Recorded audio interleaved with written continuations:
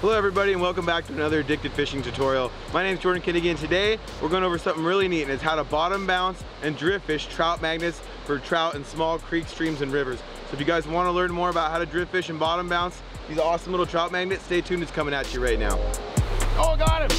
Oh, it's a real winner! Oh, it's a hog, you guys.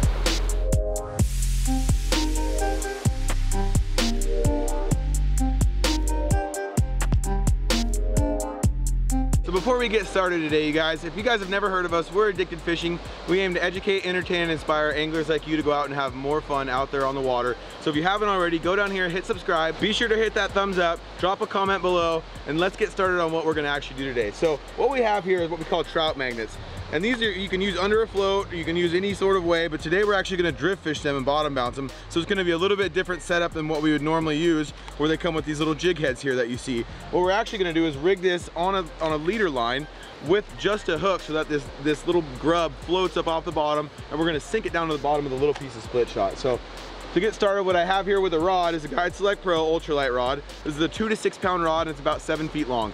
Anything will work for this, but an ultralight is really fun to catch these smaller trout on, so I stick with a little bit smaller rod. I have a 3000 series reel here with a 10-pound braided line, and I like to use that 10-pound braided line because it cuts through the water nice, has a ton of sensitivity, and you can actually feel the bottom, which is going to be really crucial in fishing this method because you need to find bottom and drift this along, and you don't want to get snagged, and you also want to be able to feel that fish bite.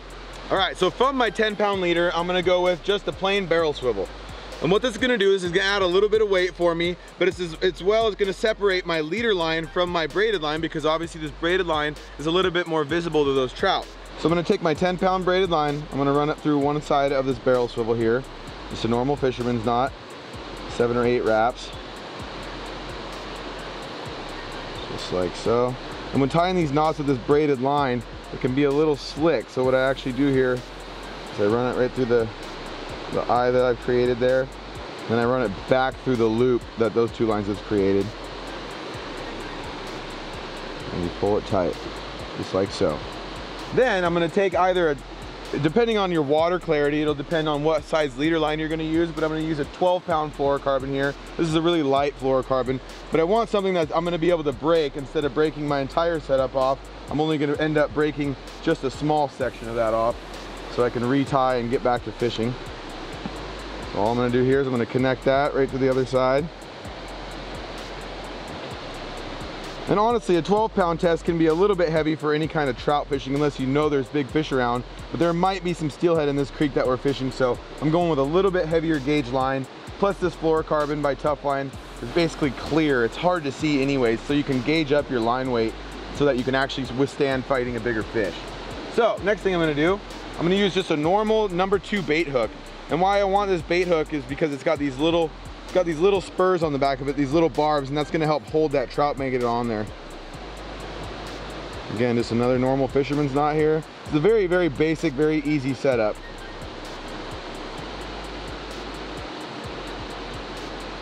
Put my tag in here.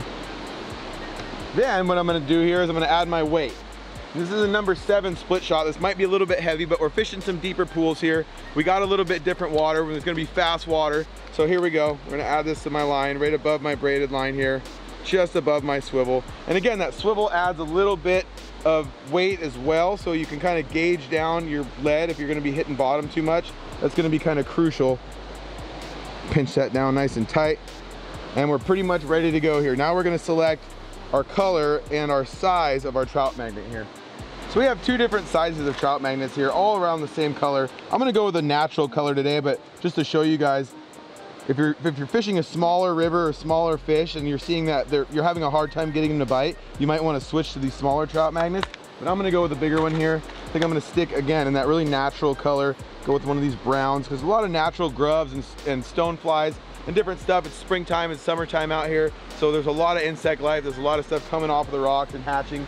So we're gonna go with a nice brown color here. What I'm going to do is I'm going to thread this on just like you would a normal worm, just like so, right through the top of that head. Put about, I don't know, about a ½ inch of that on there till I get to that tail. Pull it through and feed that all the way up to the eye of your hook. just like that. And you want this thing to be sitting straight like this. If it's cockeyed, if you didn't get enough of your hook in it and it's kind of sitting off and weird, it's going to be necessary to take that back off, slide it back through, and actually get that thing on there straight so that it has that natural presentation like a grub as it goes down the river there. So here's our setup. We're ready to go. Step over to the river with me and we're going to show you guys how to fish this. So first and foremost, for drift fishing or bottom bouncing, you're going to want to find something with a moving current. And why you need that moving current is because you need that drag from your line and that current pushing down river to drag this presentation along the bottom. If you're in a spot that's too stagnant and too slow, you're not going to be able to drift fish. You maybe will just downsize your weight, but then again, you're not going to be able to cast this very well. So we have a perfect run for drift fishing right behind us.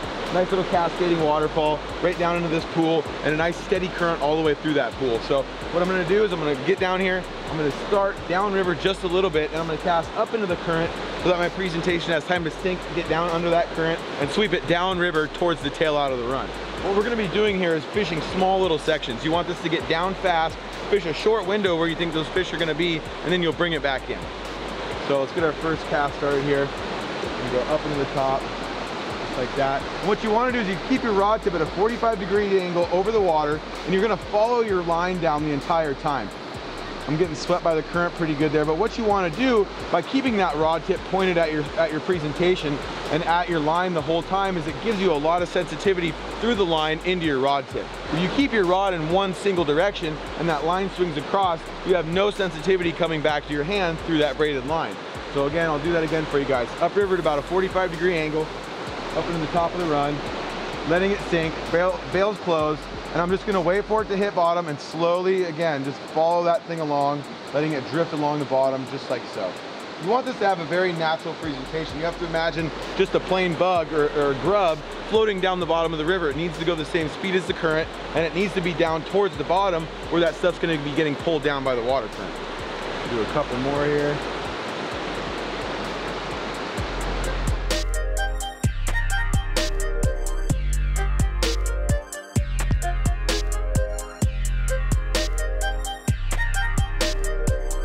So we made about 5 or 6 good casts through there. We worked from close to far, and we worked our way across the run, covering that little pocket that we know is in front of us here. Now that we've done that and we've covered that water effectively, I'm gonna start switching colors up a little bit. So I'm gonna stay in the natural realm here. I'm gonna take my brown off, and I'm gonna go to a straight black one and do about 3 or 4 casts. And you can kind of work through the motions there. You can, really kind of jump around in that color sequence. The black's gonna have a good profile. Maybe the bugs they're eating today or that are hatching are a different color, like this color black. Next, I'm probably gonna go to the chartreuse, maybe over to the clear. We'll see how it goes as we keep going here, but I'm gonna go to the black one this time and make a couple casts. Just like so. And we're ready.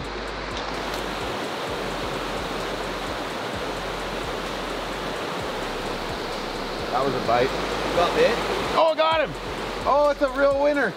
Oh, it's a hog, you guys. Look at that cute little thing. Little cutthroat trout there. See, he's got that red on his gills. But there it is, you guys. He's down there feeding. He's down there trying to find him some food, eating the most natural presentation. So you saw how that color change worked. I drifted through there about 4 or 5 times, of course, with that brown one. But just that little color change is what they wanted here. So let's put our little friend back here. See you later, buddy. All right, let's keep giving that a try. I think there's bigger ones in here. I hope so, at least. Now, it was interesting. As soon as I switched to that black and I got that first good cast through there, I got bit right at like a quarter way through the drift, and as that swung across and I went to start reeling in, we got that little cutthroat to bite. So that little color change seemed to do the trick. We'll just keep doing that, keep changing colors and see if we can keep getting them to bite. So one thing I want to touch on really quick, you guys, is your weight selection. You can see I only have that one number 7 on here. And what you want to do is you want to start light. If you're getting whipped through there and you're not getting down underneath that fast current, if that's the kind of run that you're fishing, you're going to want to start adding split shots. But here I started hitting bottom right off the bat, but keep a couple of those split shots in your pocket or in your trout magnet box. And if you're not getting down fast enough, that's when you're going to start to add weight. So you're going to just kind of go through the motions there, start light, go heavier, and again, get as natural a presentation as you can with that little trout magnet.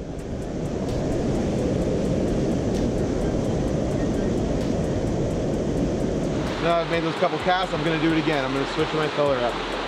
Take the black off, I can see some bigger fish in here, so we want to try to coax them into biting. Now we're going to go with something a little more flamboyant. Obviously there's not too many pink bugs in this world, but we're going to throw on the pink this time, go to a completely different color phase, something a little more iridescent. And what I will say, one thing I'll comment on is when you start switching colors like this, really be prepared on that first couple casts. Because a lot of this is having that slightly tight line, being able to feel the bottom, and then again, being able to feel the bite is what's very crucial in drift fishing or bottom bouncing, because you need to be able to have that sensitivity. That's why I'm following my line with my rod tip the whole time, so that through that rod tip and through that 45-degree angle, I can feel that bite and I can set that hook. Because a lot of times with these trout, they're moving around, they're grabbing their prey, the bug, spitting it out and then going back. So if it's something they don't like, you want to be able to set that hook fast enough to keep them on there. But always be prepared on those color changes on that first couple of casts. Be ready for the bite. There he is. Oh, yep. First cast. First cast with a different color again. We got hammered there. Let's get it back in there. Went a little bit further this time. I'm gonna let it fall right through there. That felt like a little bit better of a fish. There was some weight behind it that time. So you can see towards the end of the drift there, I'm kind of lifting my rod tip up and down. And why I'm doing that is I'm feeling for the bottom. I'm not necessarily trying to give that bug any action, but I'm lifting it up and down to make sure I'm not hitting bottom at the end of that drift where the current slows down, so that I'll snag up at the very end. Oh, there he was again. Darn it. All right, we're on them though, guys, we're on them. We got their number. So before I change, actually, I'm gonna step down in here, try this last little part of this tail out that I'm not getting through. Just like that. Oh, this is the money zone. I can feel it. So I'm liking this angle down here a little bit more. Normally I wouldn't want to, I swear I'm seeing fish in here, you guys. Normally I wouldn't want to cast too far upriver when I'm doing this, but I'm using the perfect amount of weight in this hole and it's keeping me from getting snagged. So what I can actually do now that I've worked my way down, I started at the top of the run, worked my way down to the tail out, I'm going to start casting all the way up and getting a little bit different presentation, getting a little bit more of the whole fish each time I'm drifting through there. I'm going to go to the yellow this time. Now you guys can kind of see the importance of that 10-pound test too. You want something that's not going to be floating too much, that's going to get down underneath that current, but as well as not going to be too visible to those fish. Well, yellow is not the color to switch to. It's the only time we didn't get bit on the first cast. Go through here a couple more times with it. And we're going to try one more color and then we're going to move on to a different hole. So now we're going to change colors one more time. Got this iridescent gold one, nice and sparkly in the sun. I'm going to add this guy onto my line here. Give it one last little color presentation, then we're going to start moving through the water that we have down below us. Okay, there we go.